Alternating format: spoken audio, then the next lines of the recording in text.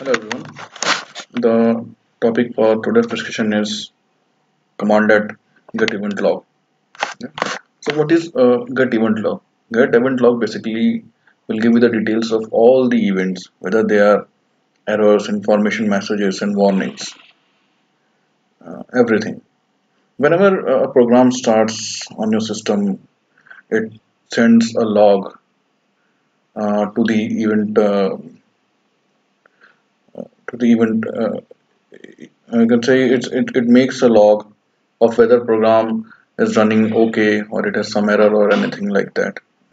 So the Windows Event Viewer shows a log of applications and system messages, including errors, information messages, and warning. Basically, this is used for troubleshooting of different Windows program. Okay. So this is just a small introduction about Windows Event Log, and you can see these logs in Event Viewer. Here you can see it.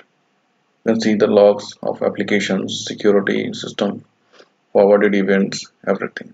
Now what if you want to see these everything of this in non-Windows PowerShell or by using Windows PowerShell? So the command for this is get event log.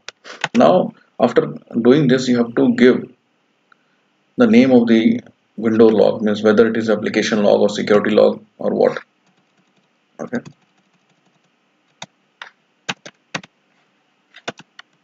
Application hardware. Here you can refer these things here. So whatever is mentioned here, it will be displayed here. Okay, you can see. For now, I will be taking out or discussing the system logs. Okay, so as you will type, you can see the system log like this.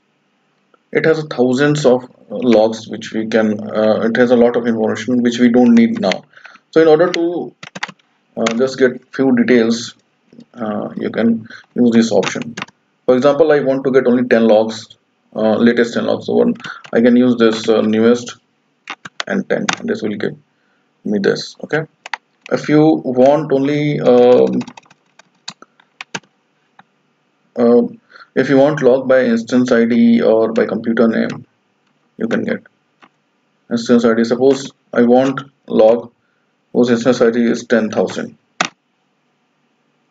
So it's still giving instance ID, logs of instance ID at 10,000. Okay. Suppose if I want to get logs by entry type. Suppose the entry type is information.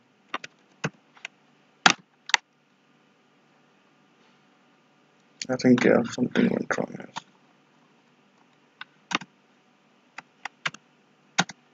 Now it will give. Okay.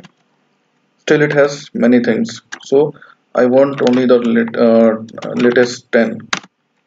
So it is giving me latest 10. Okay. What if I want by it by index number? If I want it by index number, then also I will get it. Index to suppose 7785. Okay. So it will give me the ID, the log with the index ID. This. Okay. We can also get this log by date or by time by using after or before. You can see after and before attribute. Okay. So this is just a small thing. I will discuss more about these things in my next video due to the limitation of the video. So I hope you will find this thing this video useful, and if you really do like this video, then please view, share, and subscribe to my channel. Okay, thank you for encouraging me, and please press the bell icon so that you will receive the notification whenever I will upload a new video. And definitely I will upload a new video on Get Event Log, because this is a very big topic. So I will be discussing more of this on in my next video. Okay, thank you so much.